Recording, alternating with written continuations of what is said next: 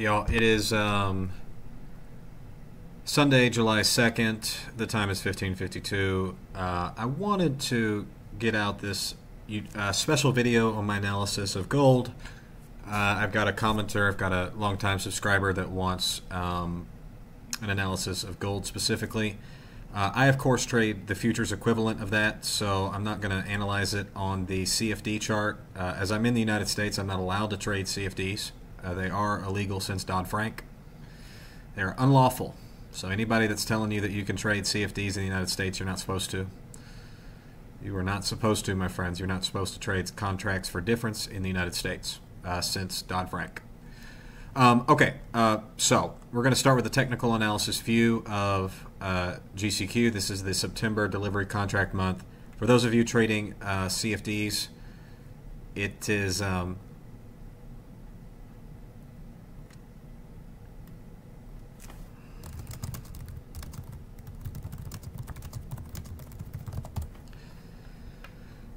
for those of you trading contracts for difference, your price chart might look a little bit different with gold. If you're outside the United States, you can trade CFDs. I cannot, so I'm not even going to look at it because I can't trade it.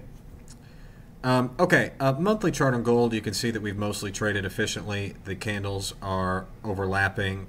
We do have this volume imbalance here on gold. I don't know whether we get there in the month of July. It would seem like a bit of a stretch to come back down to 1822. It is possible. We are inefficient here from this candle's open, which is 1838 spot 4, to this candle's close, 1806 spot 8. So we are inefficient there.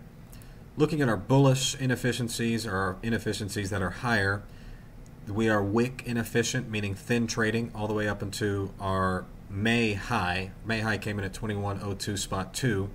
Midpoint of that would be 2060 spot 6. So we're looking for downside targets on the gold monthly, kind of a bearish scenario. I would say for our monthly chart, we're looking at 1822 spot 6, as that we have our inefficiency there. Inefficiency to the high side, to the buy side, would be 2060 spot 6. So no immediate, we're currently trading in a range here on the monthly chart. There are no immediate inefficiencies. So like you can see in this box here that in the red box, all of our candles are overlapping, meaning they're trading efficiently. You have to look above and below the current range really to get into your inefficiencies. So I can't really read what price is doing on the monthly chart that well. I mean, we are coming into a volume imbalance here, an inefficiency that might invert. So, okay, if I had to tell you on the monthly chart, I would say that gold, long term, we're probably looking back up at 2060 spot 6. Looking at this chart, if this volume imbalance inverts, come down, come back up like that. So that would be my best guess right now. Let's go down to the gold weekly chart. See that gold came down immediately. I mean, you need to spot these things like subconsciously. Okay, see that we bounced off the volume imbalance here. We're trading higher. Exactly. So you can see that the close of this candle came in at 1902 spot 1. The low of the month of June came in at 1900 spot 6. I mean, guys, you ever think that these markets are not algorithmic to the core? Sometimes you just got to know what you're looking for. And I mean, come on, guys, this is all computerized.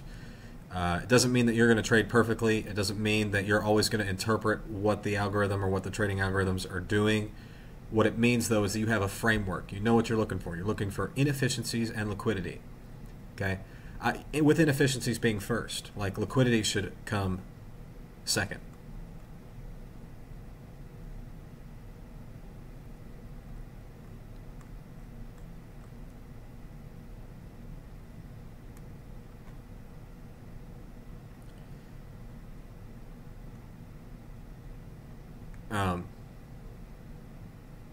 Okay, so we're looking at some of the TOPSTEP stuff. Anyways, you can see that we came down to this volume imbalance, and we are right there. So overall, I would say gold is, on the weekly chart, I think that our week of the next week is coming up probably here to this order block It's not really an order block. There's not paired with an inefficiency, but we'll just say these two green candles. I would say that the week of July 4th, we could reach to the open of this candle. That would be 1961 spot 3. I broadly lean bullish looking at our weekly chart. Knowing your ICT models, that means that Sunday, Monday, Tuesday, or holiday shortened hours are probably going to be consolidation or down. Then Wednesday, Thursday, Friday might be looking up. So I do lean bullish here on the gold weekly chart. Daily chart, you see the same thing. We came down to this volume imbalance. Price came right to it through a great deal of efficiency and difficulty. Gold is not, it's not my favorite thing to trade. You can see that most of the candles all the time are overlapping, right? Meaning that the market is usually pretty efficient. You got to catch gold at the right time. It's very manipulated. So, for those of you forex traders that are, you really want to trade gold, I think gold is difficult. It's mostly efficient. I mean, look at this, right? Most of the time, the candles are overlapping one another, meaning that they're trading efficiently. So you got to pick your battles. So I do think that gold is probably looking here at the daily chart. All right, let's remove those drawings. What do we see on the daily chart? Immediately, I notice this. This is a SIBI. Okay, SIBI right here. Balanced price range SIBI. We're probably looking here at my best guess here would be probably 1958. 1957, spot 1. Probably looking at price in the next week of July 4th coming like right there. Okay. I would say right there would be a good upside target. Downside target, all right, if gold wants to turn back down, let's make our bearish scenario in our head. We've got a balanced price range here. Balanced price range right there. So 50% of that balanced price range, we're looking at 1873 spot 6. I don't lean towards that, but it is something you need to be aware of. Okay. Balanced price range, where you can see the price had a SIBI and a BISI right next to each other like that. Kind of looks like a V. Price is also going to be drawn to that. Midway point of that, or the consequent encroachment of this balanced price range, 1873 spot 6. Personally, I think that the way that Friday's candle closed would indicate to me probably looking at a weekly objective of 1958 spot 9. I'll go down to the 4-hourly chart since I've got commenters that are talking about it. Regular trading hours gap would also indicate to me midway point of that, 1958 spot 6. Regular trading hours gap lower, again, same price, 1881 spot 6. So one of the things that I'm going to make a video on, I'm going to preview it now.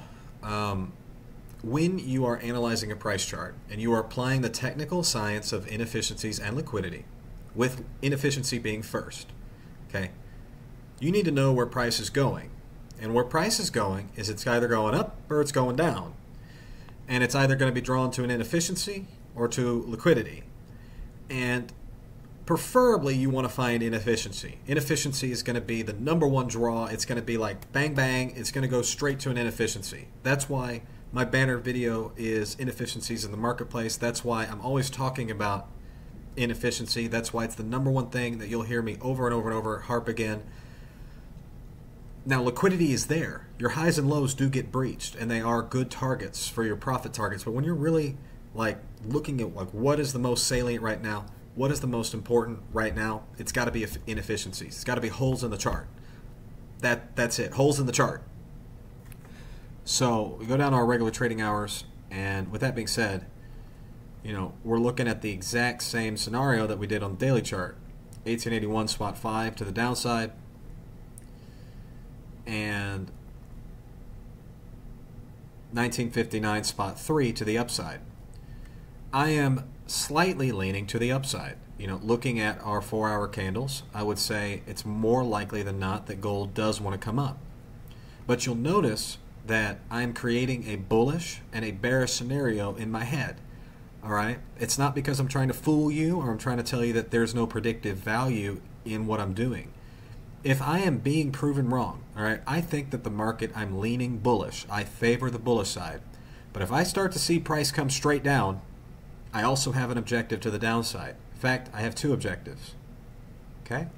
That would also be 1859 spot 3.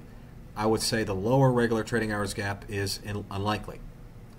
Go back to our daily chart. You don't see the holes in the chart, but they're exactly where I showed you that they were. So watch this. All right. Look at the daily chart. You see how I said there's a hole in the chart there and there's a hole in the chart here? 4 hour, there's an actual hole in the chart on the regular trading hours. So you're seeing how these inefficiencies, they look different, but it's, you know, price is going to be drawn to one of these 2 points next week. I would say, more likely than not, like 60 to 70% right now, it's coming up here. Okay? But that being said, you know, if you start to see that gold is plunging, look for 1881 spot 5. If you see it plunging further, look for 1859 spot 4. And it's important that you create bullish and bearish scenarios in your head. So, one more time to recap. Monthly chart on gold, very efficient. Weekly chart on gold, you know, also very efficient. I would say 1961 spot 3, those 2 green candles up there. Volume imbalance on the weekly chart is also there. Daily chart, we've talked about this, same thing. 1958 spot 7 to the upside. 1880 spot 6 to the downside. Gold is not my favorite instrument. You know that I prefer the NASDAQ. You can see the NASDAQ, much fewer overlapping candles than gold. Gold is a very manipulated instrument. It's kind of like Bitcoin. That's going to be it. That's my weekly analysis of gold.